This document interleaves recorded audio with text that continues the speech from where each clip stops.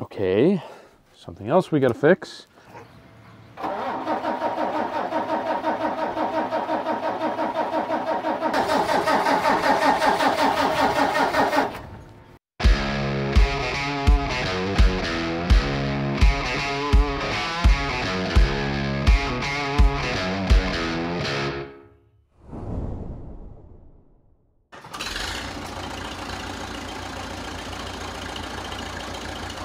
Hey, how you doing? It's been a few days. Dad has been running the strip till bar like crazy. We had a little problem with the licensing. We were running on WAS SF1, and we needed RTK, obviously. It was getting way off. We didn't know what was going on. That was the problem. So he came out and fixed that.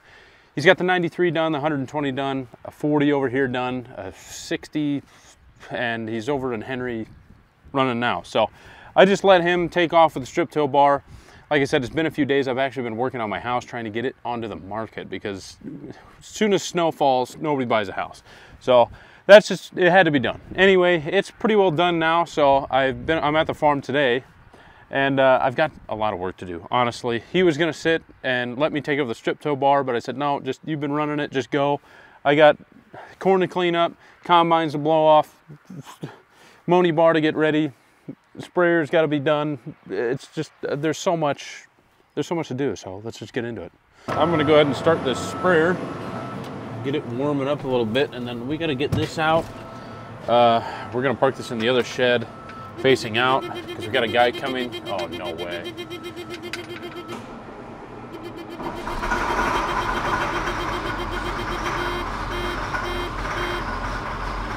Somehow I was able to start that with the neutral alarm on. So that's good. I don't know why, but this sprayer, it's honestly weird. I don't know if you noticed, but when I got in here, I turned the key on and the neutral alarm came on, so I immediately tried starting it. Didn't let it warm up at all. And fired right up, runs like brand new. Now if I wait for that wait to start light come off and start it, it just sounds miserably bad. So I don't know. Maybe I ought to just fire it up immediately.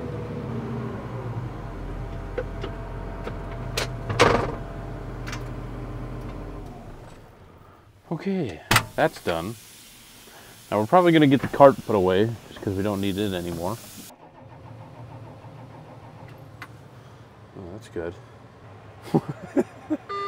Tell me it's out of is it out of fuel?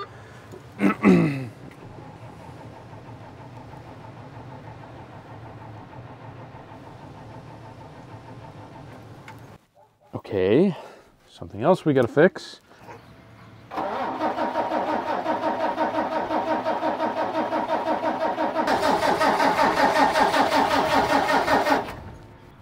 Goodness. Oh yeah, I forgot. The hood don't stay open either because the shocks are trashed. Well, I suppose we'll check the fuel on that thing.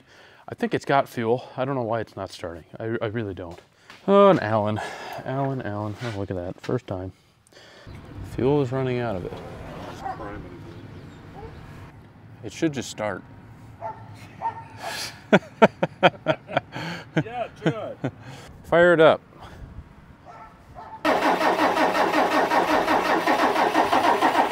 Oh.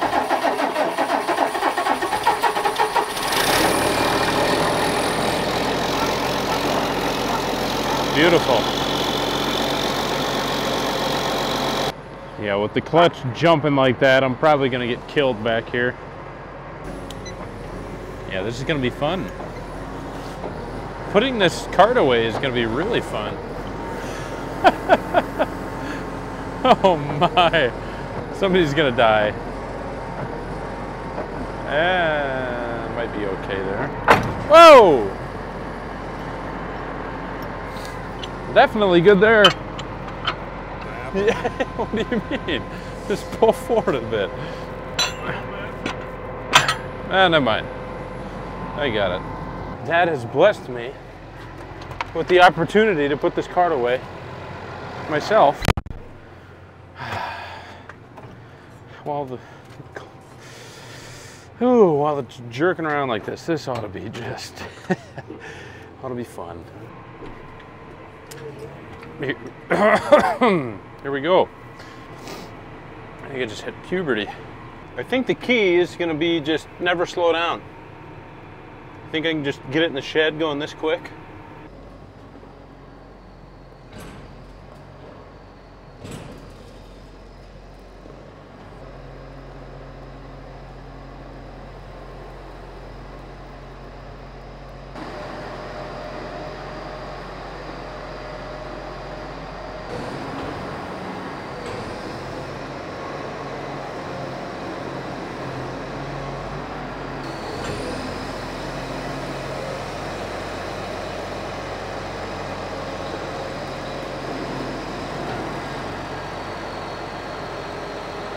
Well, even though this isn't really functional, I may as well throw some fuel in it.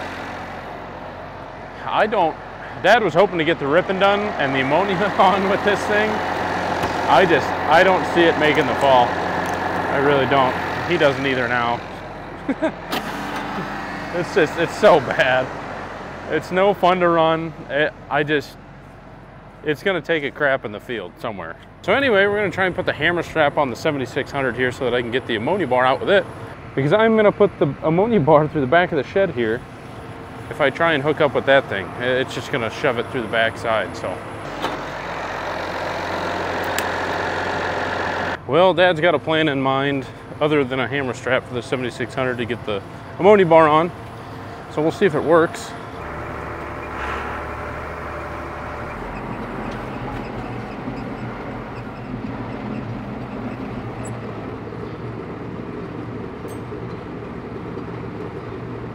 Moment of truth, I suppose.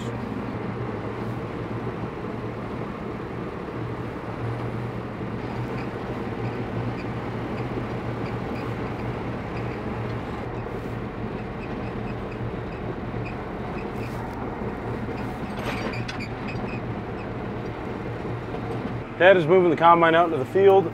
That way I can blow it off later. I'm getting this 305 the heck out of the way in case it doesn't start again. I gotta hook up the hydraulics, let the ammonia bar down, and then we should be good to start the day.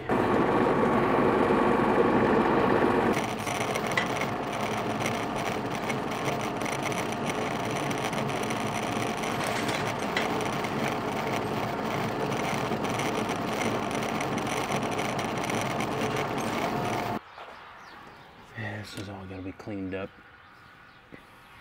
That's chicken feed there, geez.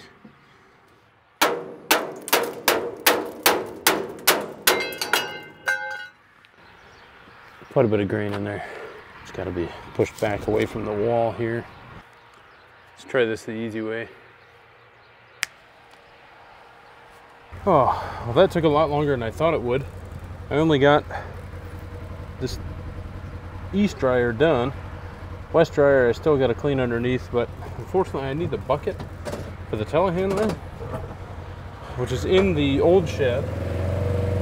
And we parked the sprayer there this morning, and the guy is here working on it, so I really can't get in there because most of that stuff is pretty much mold, and I don't want to clean underneath it until after I clean out the west dryer. And there's just, yeah, I need to get some things moved around here before I can really do anything there. So that's at least a pretty good start. I'm just going to go ahead and get to cleaning the combine off for now. Get these sides opened up. This is a problem. We definitely need to get that tube extension here that comes out and blows the air underneath or on top of this tail fin here, because that's annoying. And that's been cleaned several times this fall. It just piles up that often.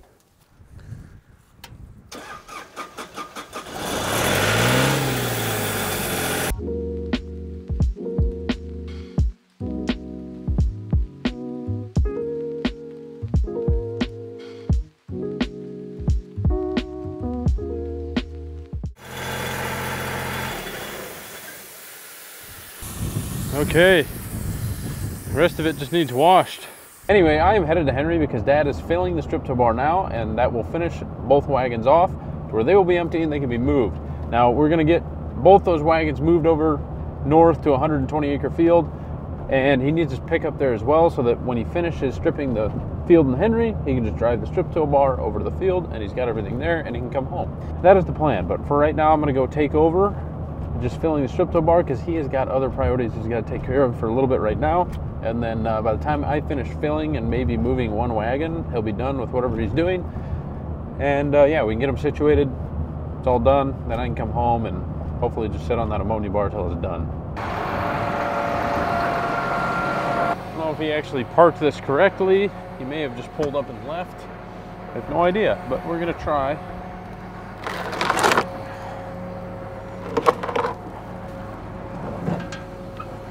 It's looking pretty good.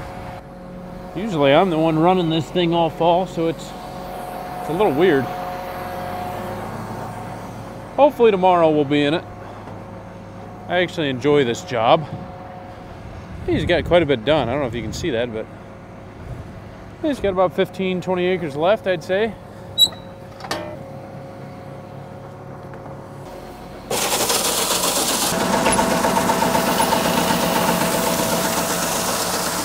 Now this stuff has been loading insanely slow because of an oil that they're using. They got to oil the DAF because it's insanely dusty. And so because of that oil, it's been slowing up our loading process by a lot. And so you got to kind of keep an eye on it, make sure that it's not overloading this auger, because that sucks a lot. It's majorly. So we can't load as fast. Dad was saying that it's taking him about an hour and a half to load, which is insane. But I don't know if he's tried it yet. But if I come into the tractor here, I think I can just kind of mess with the hydraulics here a little bit. Maybe I'm wrong, but why has he only got this set to 50 seconds? Thought 4 was fan. Check this out quick. That's not it. Is it in here?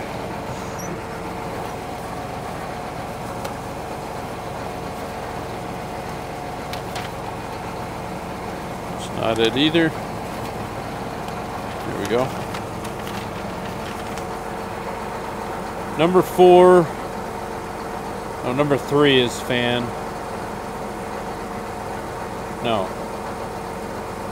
I'm confused. Number 3 is fold. 4 is fan. What has he got going on here? He's got these switched differently. Anyway, what I was thinking is that maybe I could increase the hydraulic pressure on that auger. It's tied in with the fan. We just have that little pull down and push up knob that diverts the hydraulics. And so I didn't know, maybe I could increase the hydraulic pressure to give that auger a little more oomph.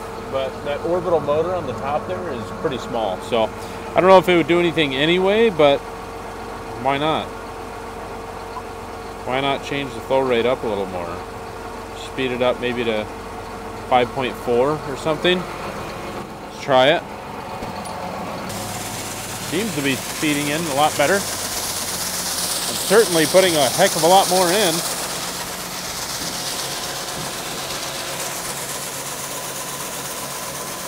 Oh yeah. Usually when I'm loading, I kind of like to check some of this stuff over, make sure it's not loose. That one's loose, see? Right there. We got an impact in the truck, but I'll go ahead and finish loading and just remember to get those. Now with this fertilizer, typically you want to be wearing a respirator and gloves and all that stuff, but I'm not really handling it right now. And as far as the respirator goes, it's very windy. And it is actually blowing all of that stuff away from me. So I'm not too worried about it right now. Now I'm going to be putting the gloves on because I'm going to need to shuffle that stuff around in those tanks to get as much as they possibly hold. Basically, I'm just going to be shifting this fertilizer over to the corners as best as I can to get as much as I can in them. Because I can only do so much with this spout. Isn't it weird how these little fish tank pebbles are the food for next year's crop? Kind of my tractor thoughts. I mean, look at that. That's pretty neat.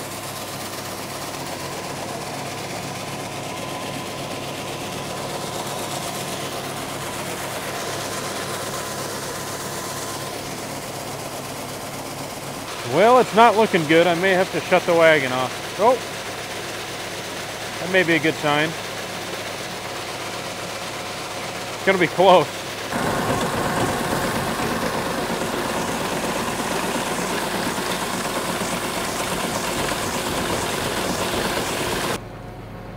All right. Oh, you okay? You gonna make it? I think you're fine. Oopsies. Swing this guy around. Grab the bucket.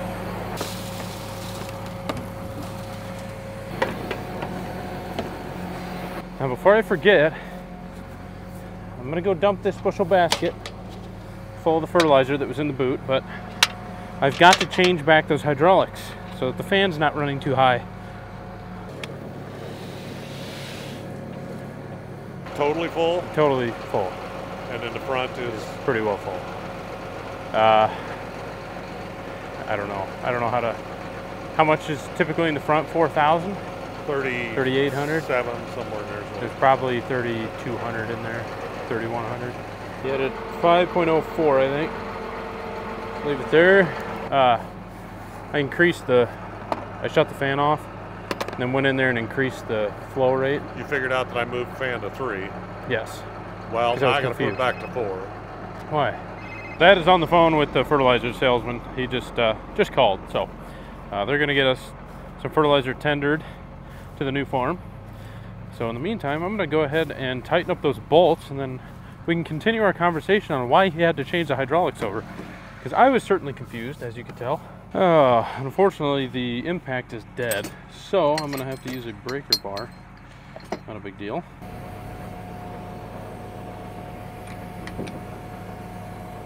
Your impact is dead, by the way. Well, it probably is after I tightened some up this morning and then I put that U-bolt in. Gotcha. Why did you have to change the, that one's loose too. Why'd you have to change the hydraulics? Every time you go up and down, it says it was popping up high fan speed. Yep. And I thought, I didn't know if it was the tractor or the sensor or what was going on. Gotcha. So I switched it from 4 to 3, still doing it, so it's not the tractor, it's the sensor or wiring somewhere. But now, with the wings on 4, yes, they start folding as you're going across the field, so I gotta switch it back. I see. Yeah, we need to get those pins to keep the wings from folding. Yes. Yeah, no, I figured that out because I seen 4 was set to 50 seconds, and I was like, well, that don't make any sense. And I know fan was 4, but I figured that out. But anyway, what I did is I just shut the fan off, put it to the auger, and then I went in there and upped it to about 5.5 hydraulic flow pressure, and I straight up and down was loading it the whole time. Yeah. So, well, I think it's better on 3 than it is 4 because of that issue. Well, that could be too. Yeah. But when I first started it, before I did it, it was slugging it. I couldn't. And so I went in there, changed the flow, and it took it the whole time. It didn't even try to slug, so. Okay. As you can tell, I loaded it pretty quick. This is still from Helen, I imagine. Yes, this is the last. Yeah, I loaded that. I got here. Jess was over the hill. You guys were over the hill. Yeah. So I didn't get here. Yep. I don't know how long you guys were gone, but 30 minutes. Yeah, I got that loaded, and I'll take off. Let's go get these to long ones. Yeah. You got to back up. Okay. Yeah, and don't let me forget all your accoutrements. Yes. I told them 10 minutes, which they aren't going to be there that quick. We aren't going to be there that quick, so okay. Okay, so that timed out perfectly. Like I said, this morning, Dad, it was taking about an hour and a half to fill that strip toe bar, and he couldn't figure it out. You know, obviously, the guy that was tendering it to us was like, no, we oil it because it's super dusty, that DAP, and so it's rough on the augers. I mean, it just takes more oomph, and so I mean that just proved just throw a little more flow to it and it'll handle it, because I just loaded that in less than 30 minutes. So that's what we're gonna have to do, I guess, to get that thing filled. And we may want to do that anyway, because there are times where you're loading and out of nowhere it just slugs and you can't get to it fast enough to shut it off, and you got a plugged auger. So That may just be something that we got to do every time we load, and maybe with the dryer stuff we can load even quicker, which would be awesome. If we could load in like 10-15 minutes, oh, that's what I'm hoping. With a conveyor, I mean, we could probably load that thing in 8 minutes. That would just be the bee's knees. So we're gonna look into some stuff like that. I don't know how much it is for a conveyor to hook onto a wagon like this, but speeding up our load time would, that's what really kills us. Off topic, but we are headed now to the new farm. Dad and I both are carrying wagons. That way he can leave his pickup there and he'll hop in with me, and then I'll bring him back to the strip toe bar, and then I can go home. So, well, back to the farm anyway. Oh my goodness, what a night. This is the most depressing part about winter.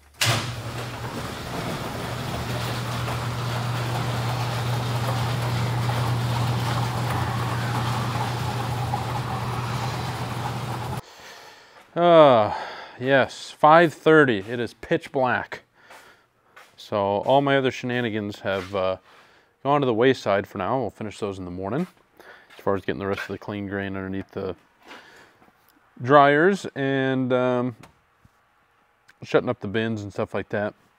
We'll worry about it later. We need to get this ammonia bar done. So that is what I'm doing now. We have a major issue. Basically, they're saying, hey, we don't have supply of ammonia, so you guys probably are not going to get your ammonia on. So you better start now. That's not good. That's really bad, actually. So we have got to get this thing together, and he's got to get it running. And hopefully the 305 just runs. Because if it breaks down, I mean, we're only going to be down to one tractor, and we got to get all this stuff done with one tractor, which is really going to be bad. Anyway, he went ahead and rebearinged all these closing discs. That's all that really needs to go back on.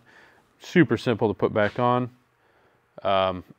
Won't take me that long. And then we've got some drag chains that I thought might be a good idea. Might have been a waste of money, but hey, that's what I'm here for. I just waste my dad's money. I kind of thought, you know, we were having issues where these closing wheels were kind of getting off just a little bit, to where they were throwing, almost kind of digging. Like maybe they'd be sitting like this, going through the row straight. And anyway, it would throw the dirt out of the strip. And you don't want that, because then when you have a hard rain, you know, it washes in there, and then you just get a trench. And yeah, it's a bad thing. You can't plant into it. It's just awful. So you got to plant kind of off to the side of the strip, and we were having to do that on a few of our farms because of the ammonia bar going through our strips. We don't want that. So I thought, hey, let's get a drag chain, you know, get it as wide as possible to kind of just maybe bring like a swath like that on the ground, and just bring that dirt and fill in if it ever trenches. A lot of the times it doesn't, and our strips still look really good, but the drag chain should help. So I got to figure out a way to mount this stuff. These might be a little too much weight, like Dad was saying earlier, on the closing discs. So who knows? We got a little bit of work to do. These just bolt on super fast. He does have 4 where these dust caps are broken. Not really broken, but these little pieces are busted off of them, so I got to tack weld those quickly. I'll probably just weld that back on, but the rest of them, just a little tack weld here so that it can't fly off of there. Okay, let's get started. Oh, a little bit of hot chocolate first. Oh, that one went down the lungs. Pretty good though. So here's all the hardware to put these back on. I'm going to go ahead and set these outside. And then he's got these marked 23, as you can see, 2023 if he rebearinged them, and then 2017 if he didn't. Those are the last time that he rebearinged them. I'm going to go ahead and put, I think he wanted the 2023s on the left side of the bar, and then he wants the 17s all on the right side, because he's constantly looking out over his right shoulder. That way, if something happens to them, he'll see those first. You all know how that goes. One of the 23s will explode before the 17. So in my excitement to get this done, I almost forgot I need to put the combine back in the shed. Not that it's gonna rain or anything, we just kind of want it covered in case it does, because, you know, you never trust the weatherman. You think I remember where the lights are on this thing? I think they're here. Uh-huh.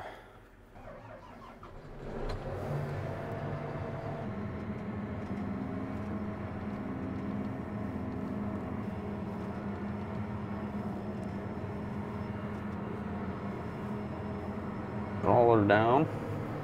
Parking brake set. Turn the lights off. Shut the key off. Okay.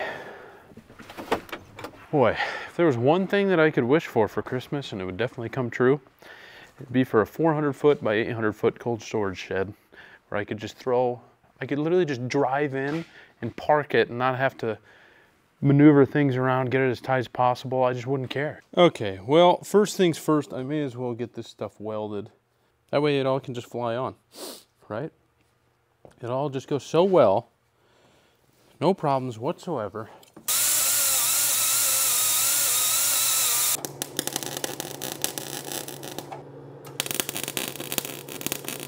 Okay, I'm not even gonna show you those welds because they look absolutely terrible. So we're just gonna get these put on. To be honest with you, I've had about 3 good welds in my entire lifetime. Problem is I don't do it enough. Practice makes perfect, and I am far from it. Okay, we have got all the tools, the discs, the drag chains, hot chocolate, Kit Kats, of course, obviously. We should be good to go. I'm gonna go ahead and start on this one row in the middle here. Not for any particular reason other than I just need to find out how I want these drag chains to go on this thing, because I may want to tie them down with the disc. I don't know. You should go about like that. Okay, and then I don't know whether or not I should do that. Kind of bring the drag chain down a little further. I think I want that. Give it a lot more ground contact than anything. At this point, you know, I can have these angled the way I need them, and then I think I just want to keep these chains low. Okay, how does that look? Bottom of the drag is right in line with the knife. These are slightly angled in, and I think I've got these correctly. I have no idea. I think that's right. Basically, they came with these little loops. I just I fed the chain through and then squeezed these as tight as I could and fed them through this little hole. And now they're kind of just hanging here. I don't know. That's what I've seen anyway, guys do. So I think that's how we're gonna mount it, though. Could be a waste of time.